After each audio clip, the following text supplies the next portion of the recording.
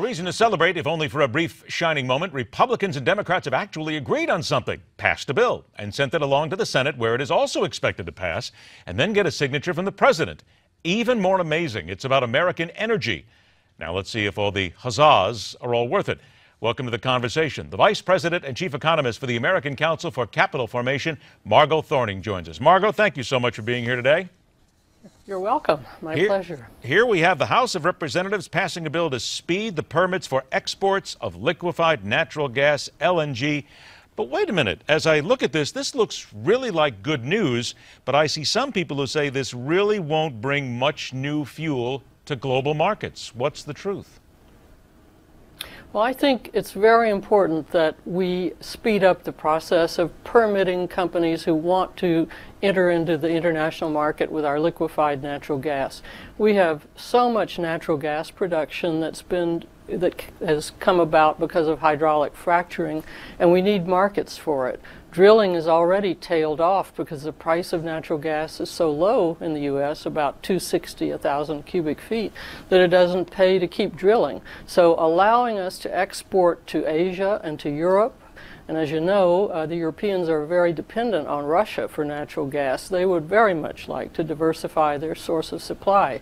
So we need some congressional push to speed up DOE's permitting of export facilities. Now, you brought in Russia into the conversation. I think that's fair because we've talked about Russia, we talk about Putin, the fact that he may, if he wanted to, he could just shut off the tap on his natural gas and he could pretty much put Europe into a freeze right now if he wanted to. Is this perhaps then something that America can use as another stick in the eye to Russia basically and say, all right, we'll just go ahead, export our gas out there, we'll put you in an even greater economic bind? Well, it certainly it's very helpful for our strategic alliance with our European friends. And if we could get these permits approved faster, these export facilities, which take several years to build, could be up and running in the next 3 or 4 years. Right now, we can't export very much because we haven't built the export facilities. We're just starting to do that. But it still lets Russia and other countries know that we're going to be a force in global markets, and it will help increase our bargaining position on a host of issues. Do you think that it would make a difference, though, if America was to do that and pretty much make that public to Putin that this is a weapon we're now going to use against you? Would that be effective?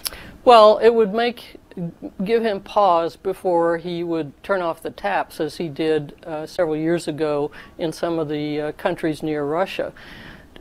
You may remember that some of the countries in the dead of winter, he cut back the gas significantly. So it would give him pause for thought because market share is important for Russia.